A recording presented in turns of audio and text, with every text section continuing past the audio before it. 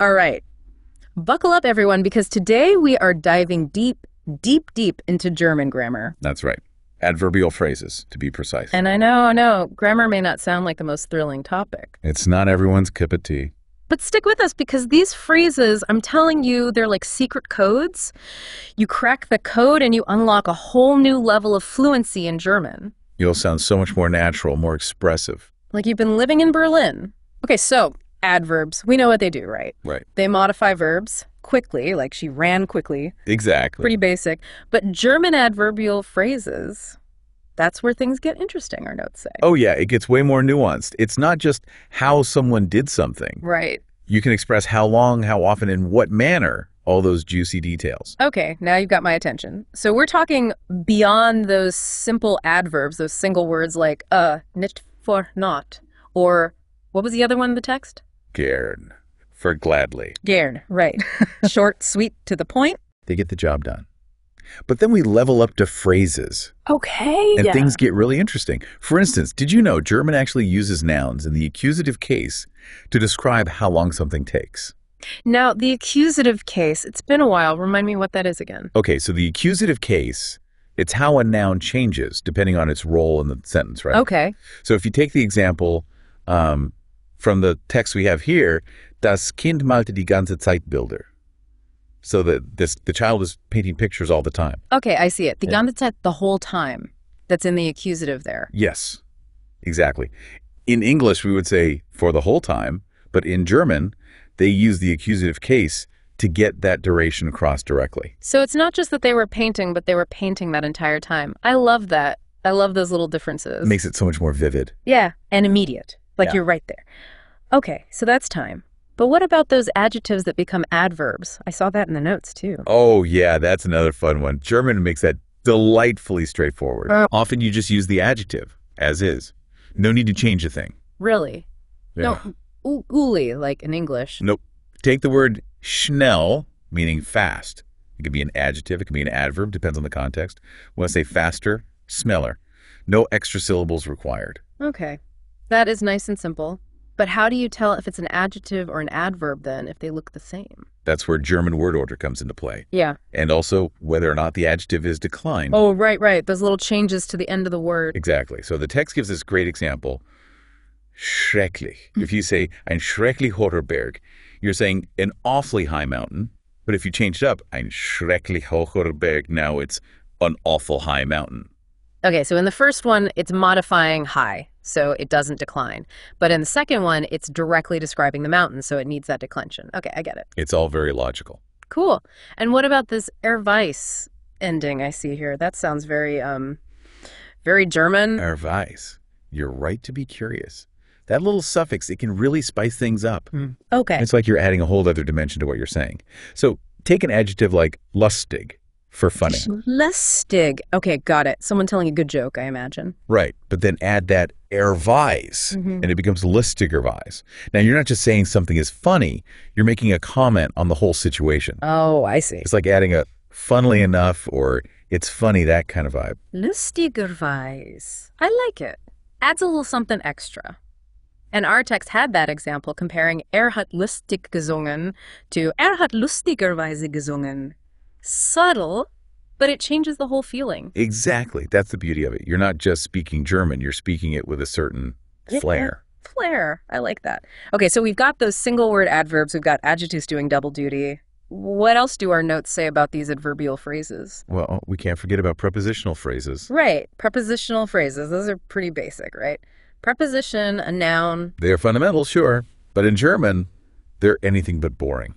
You can use it to talk about location, obviously, but also how something's done, even when something happens. Oh, yeah, I remember this. It's all about the case of that noun after the preposition, right? Accusative or dative. Yeah. One little ending can make a world of difference. Huge difference. In our text, there's that example comparing ich schlafe im Haus, I sleep in the house, with ich schlafe ins Haus, I run into the house. Right. Same preposition, totally different meaning. Case makes all the difference. It's like you're either inside or you're going inside. Just that subtle shift in meaning. It's so cool. Okay, prepositional phrases. Check. What else is hiding in these notes? I see pronominal adverbs. Those sound a little intimidating. Pronominal adverbs. They sound fancy, but they're actually really useful, especially in spoken German. Okay, good. Because that word pronominal always throws me off a little. Think of them like shortcuts. Instead of using a whole prepositional phrase, you just use one word to get the same idea across. Oh, like when you're tired of saying on the table, so you just say on there. Exactly. So instead of auf dem Tisch, on the table, you just say darauf, on there. Or another example from the text, damit. Instead of mit dem Flugzeug, by it, for biplane. Handy. I like it. Okay, those are good. Yeah. Pronominal adverbs. Got it. Although, when it comes to German grammar, it doesn't shy away from complexity. What about those adverbial clauses our notes mention? Those sound serious. Adverbial clauses. They're the heavy hitters of the adverbial world. Oh. But don't let that scare you off. They give you so much power and flexibility in your German. You can describe things in more detail. You can explain why something is happening. Okay, so we're talking about those longer sentences, the sentences with multiple parts. I get it. Exactly. And our text had that nice example. Ich ging nach Hause, während die Sonne unterging. So that's, I went home as the sun was setting. Okay. That little clause there, während die Sonne unterging, it just adds so much more richness to the sentence, don't you think? Yeah, I can practically see the sunset happening. It's not just about stating a fact. It's about painting a picture. Yes. And those clauses, they can do it all. They can talk about time. They can talk about cause and effect. They can express a purpose, conditions. Our text even says that they can even replace other adverbs entirely. Hold on. They can replace other adverbs? No, that's just showing off. What do you mean by that? So let's say you wanted to say when Willy Brandt was chancellor, you could use an adverb like damals back then and then add the phrase. But you could also just use the clause als Willy Brandt Bundeskanzler war. One clause, all the information packed in. Wow. Okay. That's impressive. I never thought about it that way. But I have to say, it's a lot to wrap my head around. It's amazing, though, how much depth there is to something we often just call, grammar. It's not just about rules. It's like having all these different tools to really express yourself. It's a perfect analogy. And just like any tools, the more you use them, the more comfortable you become. And that includes those simple adverbs we talked about earlier, like nicht and gen. Oh, right. We can't forget about those little guys. They're small but mighty. They may seem simple, but where you put them in a sentence can make all the difference. Placement is key. Absolutely. They often go right before the verb, and they can really emphasize what you're trying to say. Okay. Think about the difference between saying, like, ich gehe jetzt, I'm going now, versus ich gehe jetzt nicht, I am not going now. Ooh, the drama. That one little word just changed everything. Exactly. It's all about the nuance and the emphasis. It's amazing how much power these little words and phrases have, even the ones that seem really basic. Yeah, it's like each one is a little piece of the puzzle, and when you put them together in the right way, you create something really beautiful and meaningful. And that's what fluency is all about. It's not just about knowing a bunch of vocabulary. It's about understanding how to use those words to build sentences that are clear and natural and that really express what you want to say. I love that. So what do you say? Shall we try to put this all together now and take a look at a real-world example and see how these different adverbial structures work in action? All right, a real-world example. I'm all for it. Let's see these adverbial phrases in their natural habitat. Okay, how about this? You want to tell someone, yesterday, I went to the park to read because the weather was so nice, even though I actually had a lot of work to do. Bit of a mouthful, but relatable, right? Totally. We've all been there. Okay, so how would we build that sentence in German using all the cool stuff we've been talking about? Let's start with the basics.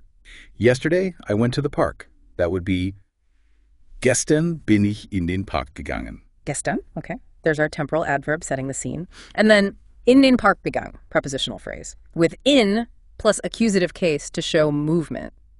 Nice. What about the because part? How do we add the reason for this park trip? We bring in a causal clause because the weather was so nice. That would be weil das Wetter so schön war. Weil das Wetter? Oh, right. And there's that classic German verb at the end of the clause, war. Exactly. It wouldn't be a German sentence without it. So far, so good. We've got gestern bin ich in den Park gegangen, weil das Wetter so schön war. Okay, but what about the even though part? That's where things get a little trickier, right? Tricky, maybe, but that's where those concessive clauses come in. Even though I actually had a lot of work to do, that would become, obwohl ich eigentlich viel zu tun hatte. Obwohl, there's our even though, and of course another verb chilling at the end, hatte. This is starting to sound impressive, but hold on, we forgot something. How do we fit in the to read part? Ah, good catch. This is where our knowledge of infinitives comes in handy. To read, in this case, is all about the purpose of going to the park. So we would add zu lesen in order to read, basically. Yeah. Right after that, in dem Park gegangen Part. Okay, so the moment of truth. What does our masterpiece look like now? Our beautifully crafted German sentence is, Gestern bin ich in den Park gegangen, zu lesen, weil das Wetter so schön war, obwohl ich eigentlich viel zu tun hatte. Wow. I mean, that's a mouthful, but it sounds amazing. It's a mouthful, yes, but it's grammatically sound. You've successfully combined temporal adverbs, prepositional phrases, a causal clause, a concessive clause, even an infinitive phrase, all in one sentence. I have to say, I'm a little bit impressed with myself right now. It really is like unlocking a code. Once you understand how these different pieces work, you can build almost anything. That's what makes learning a language so rewarding. And these adverbial structures, they're your key to going from, just stringing words together to expressing yourself with real nuance and style. Absolutely. So, to our listeners out there, my advice is don't be afraid to experiment. Play around with these different structures, see what happens, make some mistakes, that's how we learn. And most importantly, listen to how native German speakers use these phrases in real life. Couldn't agree more. Immersion is key. The more you surround yourself with the language, the more natural it will all become. And who knows? You might even surprise yourself with how much progress you make. I love it. And on that note of joyful learning and pleasant surprises, we're going to have to wrap things up for today. Thank you, everyone, for joining us on this deep dive into German adverbial phrases and clauses. It's been a wild ride. Until next time, happy learning, everyone.